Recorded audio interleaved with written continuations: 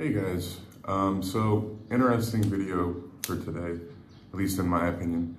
A lot of you might be familiar with this.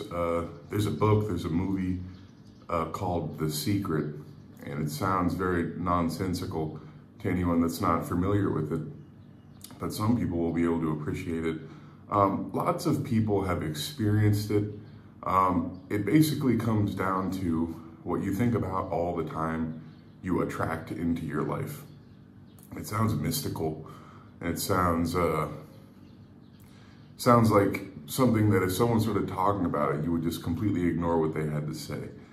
However, I've found it to be true, and I found it to be true since I first started hearing about it. I was on Netflix I don't know, close to a decade ago. I saw a movie called The Secret, and I watched it. And it was these people talking about what you think about all the time comes to you. And it was very interesting, and I highly recommend you guys go and find it. I'm sure you can find it on YouTube as well. And I started noticing that in my life, everything that I thought about all the time came to me. And the more specific I got about the things that I thought about all the time, the more specific the things were that came to me. So I started setting goals when I was very young that were quite specific. I want to be able to lift this, I want to be able to do this, I want to be like this. And to a T, those things started coming into my life. Now, it won't necessarily be as specific as you would like it to be. Like, I remember when I was a kid, I wanted to be like the freakish powerlifters that I was watching. I wanted to be like a 400-pound like mountain that, you know, could hardly walk and couldn't tie his shoes, but could lift whatever, 900 pounds. And that's essentially exactly what ended up happening. But it happened in many other ways. Anything from women to money, what I did with work. When I was 20 years old, I was making very little money, and I thought my life was pretty great. I was very happy because I come from a situation where I didn't expect much out of life. So even though I wasn't doing well, I thought I was doing quite well. But I told my girlfriend, I said, I'm gonna work online, I'm gonna make a bunch of money, and I'm gonna use that money to buy these houses that are around us that are like really cheap right now. Because this was like, 10 years ago nearly. And the 2008 market crash had happened in Florida. Houses were very cheap. Houses, you can find a house for 30 grand, 25 grand, 40 grand. And I thought, these places are renting for like $700 and $800.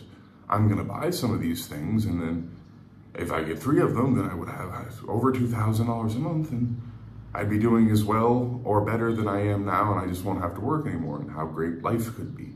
I could just eat food and focus on powerlifting and blah. And so I told my girlfriend, I'm gonna work online, I'm gonna make a bunch of money, and I'm gonna buy these houses around us, and when I'm 25, we're gonna move to a different country, and we're not gonna have to work anymore. We're gonna get to travel the world and not gonna have to work anymore. And that was for, someone with almost no education and almost no success in anything other than lifting heavy things in my garage. To be 20 and say, I wanna retire abroad, I wanna travel the world and retire at 25 based off this work that I haven't started doing yet, and success in something that I haven't begun yet. That's a very ambitious thing to say, but it didn't seem ambitious to me. It seemed like, well, sure. That's like, here's a path to doing the things that I want to do. So I started focusing on it all the time.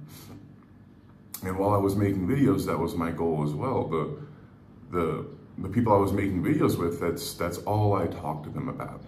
All I talked to them about was, oh, I got this house, I can rent it out. Oh, I'm buying this other house, I'm gonna get this house, I can rent it out, and then I'm gonna get this house, I'm gonna buy it like this, and then I'm gonna rent it out, and then I'll have this much money. And the people that were in my life at the time, they had some money as well, or they were getting some money, and I told them, buy a house. You're gonna have $100,000 soon, buy 2 houses for 50 grand each. You'll make $1,000 a month after all your expenses with these places. I'll make this much money, and we can all move together. We're gonna move to South America, and we're never gonna have to work again. We're gonna start a farm. That was what I wanted at the time. I wanted to have a farm, a big piece of land in South America with a farm with the people that were in my life, and we would all have this passive income. And I thought about that all the time. It made me excited to wake up, made me excited to work. Everything I did was with the intent of taking that money, investing it properly, and having this dream life that I'd set out for myself.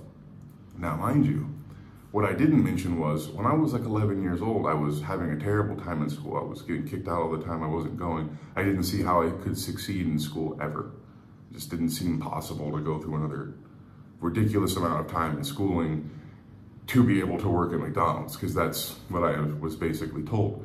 If you don't graduate high school, you can't work at McDonald's. So I'm thinking, better graduate high school if you want to work at McDonald's. And that didn't seem conceivable. So when I was 11 or 12 years old, I decided I wanted to buy rental properties. By the time I was 14, I decided I wanted to be super strong.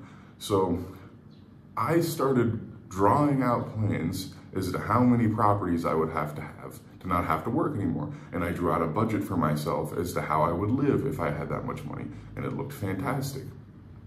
And I put together a plan as to how I would make that much money. And at the time, as an 11-year-old, all I did was smoke weed when I was 11, 12, 13. It's all I did was smoke weed. And so I had this plan, this master plan. I thought good weed was like $10 a gram. So I need to grow this many grams, and I need to sell this many grams. And if I get this much money together, I can buy this many houses. And I had this hyper complex plan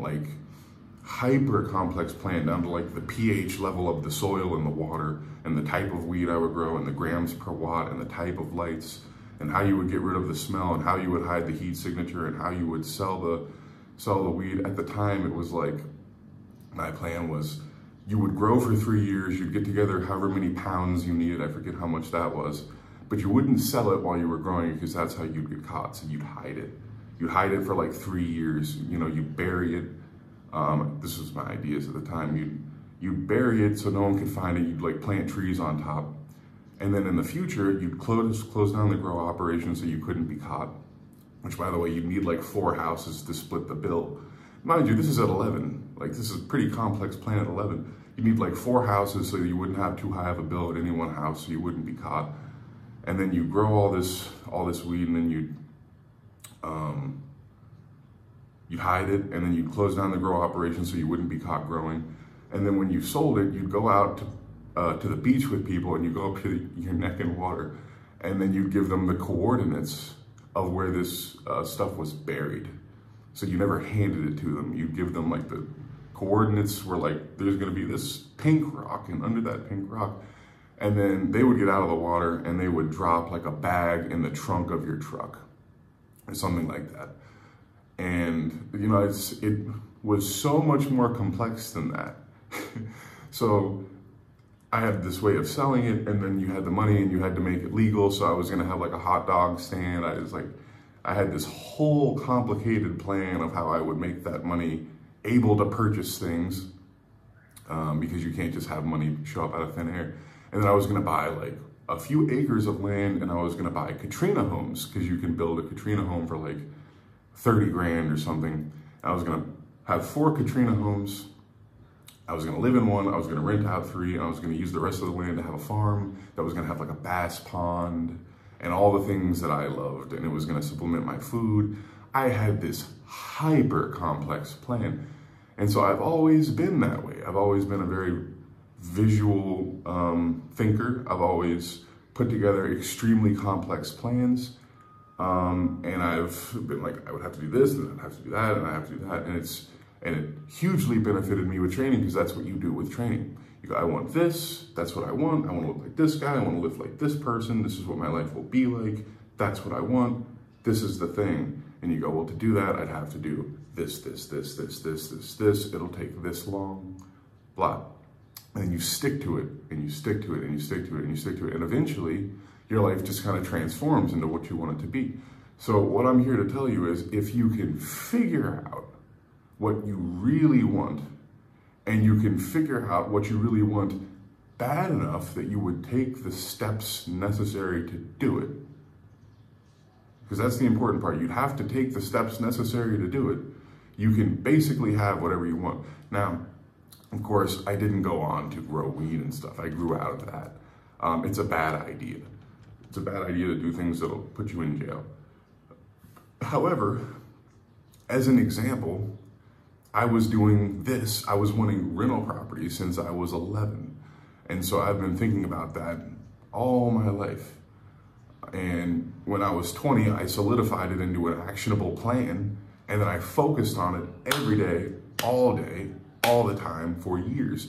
And within a few short years, I moved outside the country, didn't have to work anymore. Shortly after that, I got, even more money, and I bought even more places.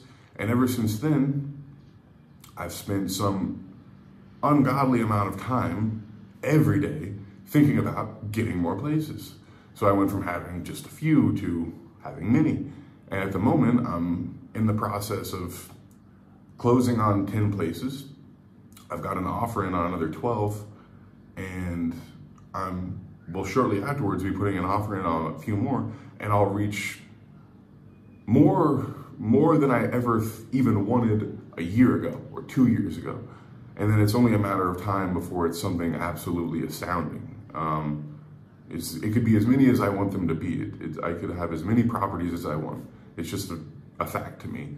It's just how many do I want to have? Because my life is exceptionally great on like $2,500 or $3,000. So how much money do you need? How much money do you want the stress for? Would you want to take care of 100 or 200 or 1,000 rental properties? If you can't spend the money, maybe not. Maybe you wouldn't want to do that. Maybe I wouldn't want to do that. I'm not really sure about that. But I am sure that at the moment I'm trying to get to 50 properties. And then I'm gonna see how I feel about that and keep putting money into stocks and focus on other things in life that I think are likely more important, like physical health and happiness and travel, relationships, stuff like that. And then we'll see if I want to take on more responsibility. I'm not totally sure about that, but I should get sure about what I want. And that's what I spend most of my time doing, is trying to figure out what I want. And even today, to this day, I woke up this morning, but yesterday, I'm still doing the same thing that I've always been doing. I'm thinking about, what do I want? What do I want? What do I want? What do I want? Where do I want to live? How do I want to live? Who do I want to be? How do I want to be? What habits do I want? How can I create those habits? And it's giving me all the things that I ever wanted. It's giving me more than I ever thought I could have. And it's really does, that having this ridiculous life, in my idea of what a ridiculous life is, for me it's ridiculous, and that's why I have it. If I thought I should have something better, I'm sure by now I would have something better. But I can't think of a lot of things that I would like better. So that's my problem, that's my shortcoming, and I'm sure that's something similar to putting the emergency brake on, like in my life, is because if I had higher ambitions than I did, I would have succeeded higher. Like, for example, I didn't work online for the last 5 years. I didn't borrow money from the bank for the last 5 years, 6 years, 7 years, my whole life. So if I would have done all those things, if I would have been more ambitious, I would be far more successful than I am now. But the question is, what would I do with it? What would I do with it that would justify the work, the time, the energy, the risk, the blah? And it's hard to say, because again, I'm very happy with what I have now. So having much, much, much more, it's not that important to me. If it was, I'm sure I'd be doing better. And so that's what I have to say to you guys. Aim quite high, aim for what you really want. You have to really want it. You can't just say, things that would be great, like, oh, I want a 1,000-foot boat and to be a movie star and to have 1,000 girlfriends. It has to be, actionable and realistic in some sense, although it's not unactionable to work towards having a 1,000-foot boat, but there's a really good chance you'd be happy with a 100-foot boat and 3 girlfriends, or something like that. So, you know, you have to take the time to figure out what those things are. And for me, I'm still doing that. And my life is still getting better. I lost 110 pounds over the last year. I keep buying more houses. I keep improving myself as a human being. I, you know, quit drinking. I quit eating bad. I quit thinking bad. Every day I've taken on new habits that are extremely profoundly helpful to me. Reading, listening, goal setting, sort of like journaling, writing down my ideas. I write down stuff all the time. I write it in my computer. But essentially, the law of attraction is something I found out about around a decade ago, and it changed my life. And I didn't realize, but I'd been using it all my life. And when I found out what it was, I started using it with intent, on purpose, using it as a tool. And it's only magnified the results of what I've been able to do 10, 20-fold. Because until you know that it's a real thing, until you know that it's something that you can act on, until you know it's a tool you can use to sculpt your life, you're not going to be able to use it as effectively. Because once you know what it is, you can purposely do it, and then you can purposely achieve the results that you want in a much faster fashion than if you just said, well, that would be nice, or something like that. As always, guys, don't forget to like, share, and subscribe. Check out musclemasochist.com for coaching and products and stuff like that.